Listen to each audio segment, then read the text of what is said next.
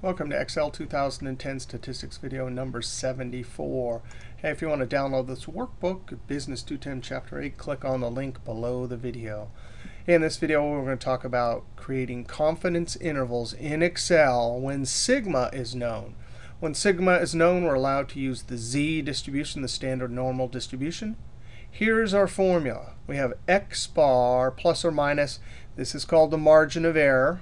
This is called the standard error, right? And since we're trying to estimate the population mean using sample statistics, we can't just say sample statistics is equal to population mean. We calculate the sample mean, add some margin of error on either side, and then we give a range of values as our estimate for our population mean. All right, an insurance company would like to estimate the average amount paid per year for insurance policy. They have past data that can provide a good estimate of the population standard deviation. Create a 95% confidence interval so the company has a range of values to estimate the unknown population mean. Now, actually, in last video, we saw the final result written down on paper of this. But here, we'll do all the calculating. So we went out and we got this sample. First, let's calculate our sample size, our n. So we use the count. Count is great because it can count numbers. Control Shift down arrow, and then Shift Enter. By the way, Enter goes down, Control Enter keeps the cell, and Shift Enter moves the cursor up. Now X bar, we're going to use average. Control Shift down arrow, Shift Enter. All right, so we have our X bar and our n from sample data. Sigma is known. As we mentioned last video, most of the times, we're not going to have population standard deviation.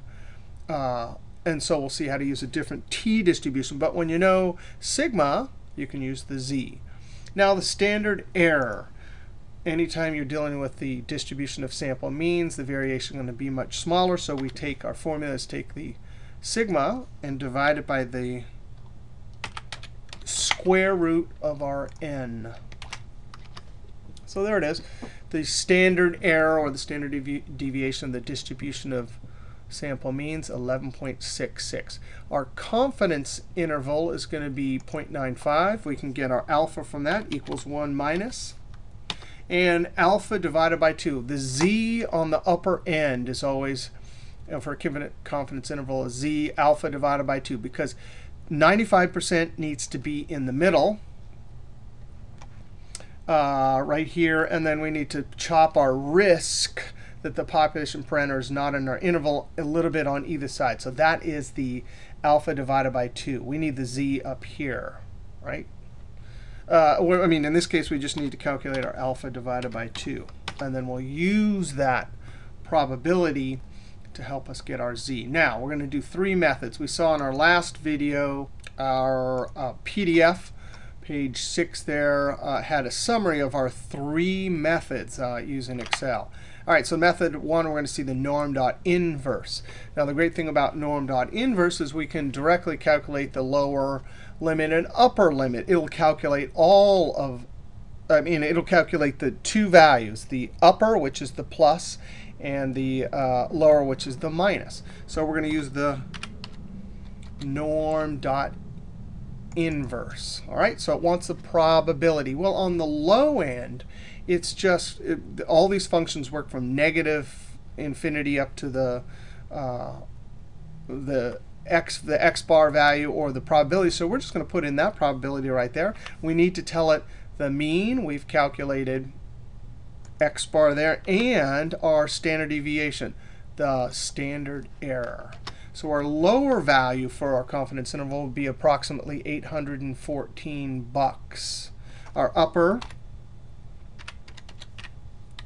NORM.INV, we give it our probability. Now, since we need all the probability from negative infinity up to the last little 0.025, we do 1 minus, comma, and then we have our mean and our standard error. So directly using NORM.INV, we can calculate the lower and upper limit. So between these two limits, we're 95% sure that our population mean occurs. Method number 2, we'll do the NORM.S.INV method. Now that will calculate the z, and then given the fact that we already have standard error, we'll simply multiply them to get our what's called margin of error.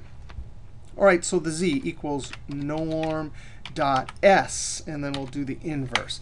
This pops out z on the upper end. And so it's upper end, so I do 1 minus the alpha divided by 2.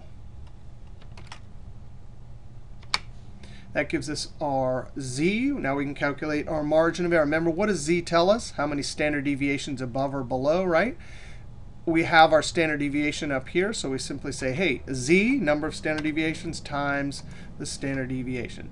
That gives us the margin of error. That's this whole amount right there. Now we simply do the lower, and we're going to subtract our margin of error. So there's our estimated, or our x bar, right? So we subtract the margin of error, and then we'll take x bar plus.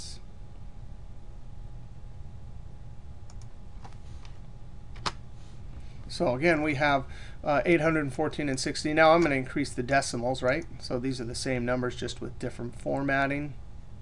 All right, so method 1 and 2. And for the class, you can, I may ask you specifically to do one or the other. If I don't ask, you can do whichever one you want. Method 3. This is the confidence.norm. This is a brand new actually, all of these functions are new in 2010.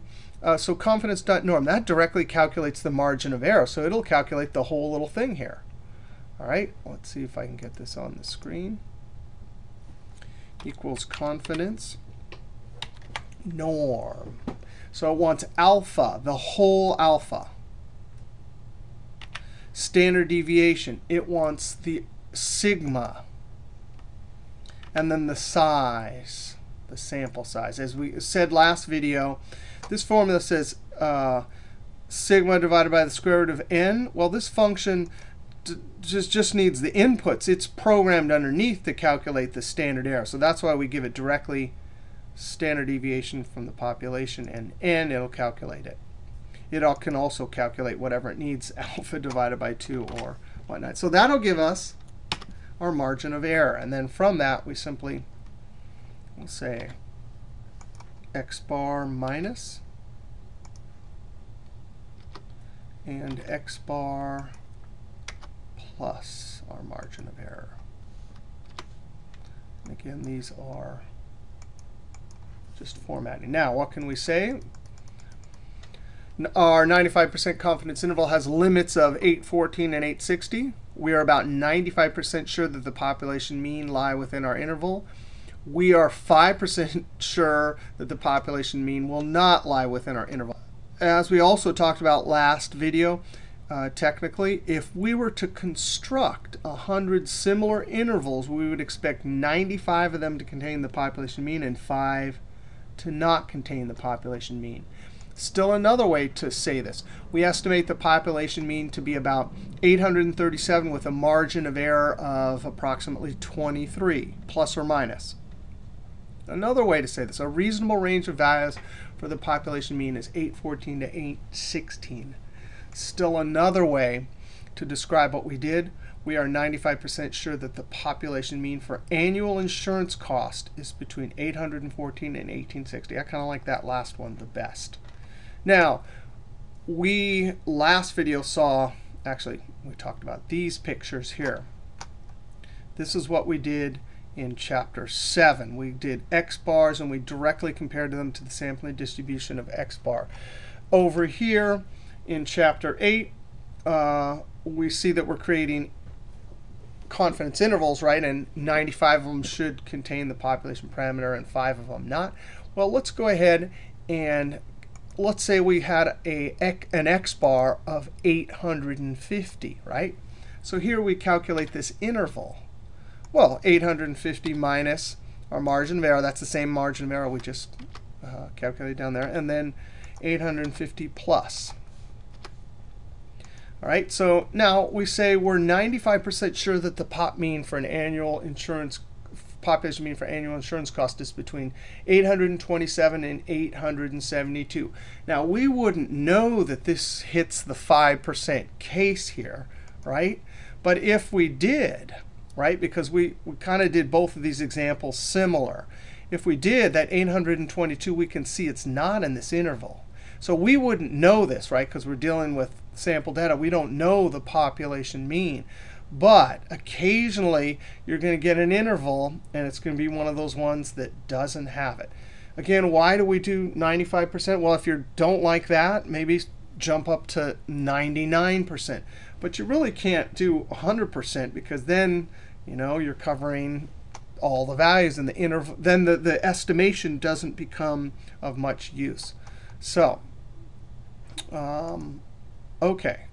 In this video, we saw all about the formula for calculating confidence interval when sigma is known. We saw NORM.INV, NORM.S.INV, and even the CONFIDENCE.NORM. All right, we'll see you next video. In the next video, we will talk about what to do when sigma is not known, and we'll learn a new distribution called the t-distribution. See you next video.